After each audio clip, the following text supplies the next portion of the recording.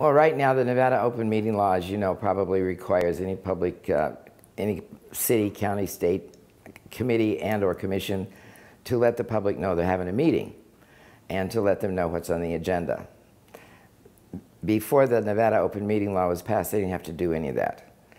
They could decide to rezone a piece of property next to your house, put a filling station there. You wouldn't even know about it until they start building the station, unless somebody in the city happened to say, hey, did you know?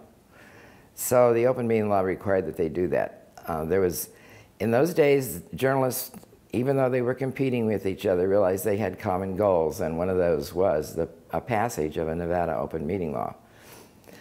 I was president of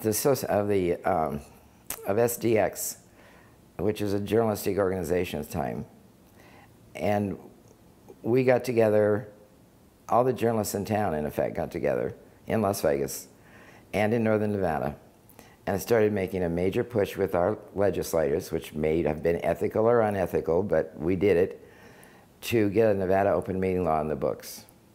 And they did pass the Nevada open meeting law.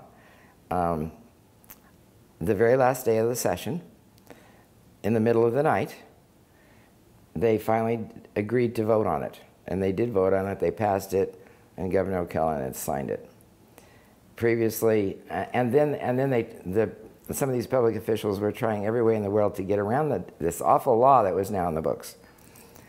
I remember one time, I don't know if it was city or county or who, they chartered a yacht, they went to Lake Mead, and they went on the Arizona side, and they had a meeting.